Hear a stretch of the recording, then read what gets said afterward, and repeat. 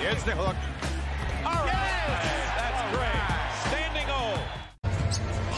Carter driving on Love. Pump fake multiple times and lays it in. A nice move by Wendell Carter Jr. His ball was, he was begging for a delay of game call against Miami. Fultz to Carter. He drop steps and hammers it in. Paolo Banchero, two-man game with Carter. Here's a three by Harris. It's good. Harris to the baseline. No room there. Markelle Fultz, beautiful crossover on Lowry. Out to Carter for three. Got it. Dribble penetration, getting into the teeth of the defense.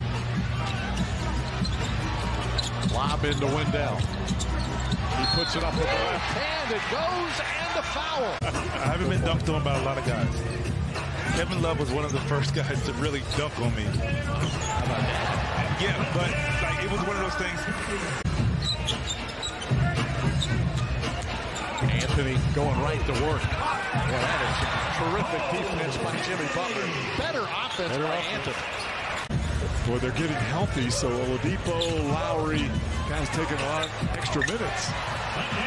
Carter fires in a two to answer for the Magic.